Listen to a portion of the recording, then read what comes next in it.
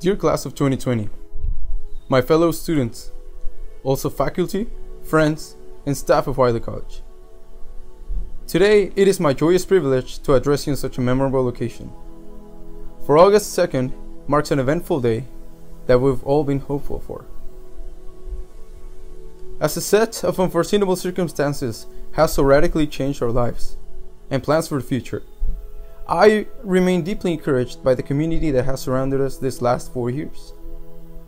Had it not been for the support of our institution, all the people that have served as the very backbone of our collegiate education, and most importantly, the favor from God above, we would not be receiving this gift bestowed upon us today.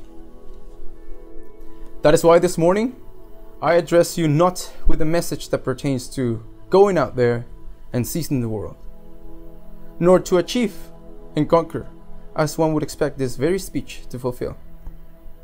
Rather, I exhort you with all my heart to make a difference. Our country of residence is under attack. Our families may very well so innocently pay the price of hate and ignorance that has so easily spread all across this nation, and then spread us apart. In a world where the norm would endorse turning towards violence, racism, and the despise of your fellow man, be a difference maker and turn your head up. In this plague-like scene, where the pride of man makes him rely on the wisdom of fools for an enemy proven not to be so small, be a difference maker and turn your head up. 2 Chronicles 7:14 says, "If my people, which are called by my name, shall humble themselves, and pray, and seek my face, and turn from their wicked ways, then I will hear from heaven, and I will forgive their sin, and I will heal their land," says the Lord.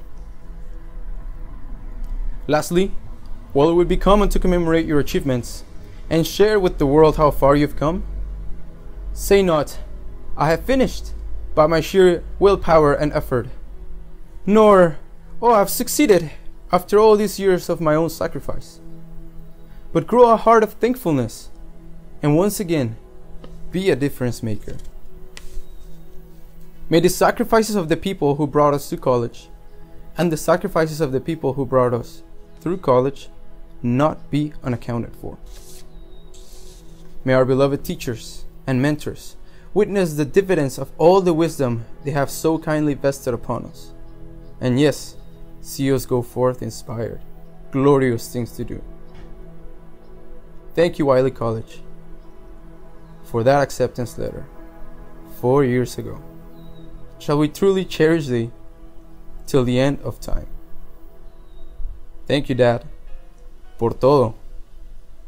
And thank you, Diego, my best friend and brother in Christ, for never giving up on me. We will endure. For if I learn something at Wiley College, trouble don't last always. God bless.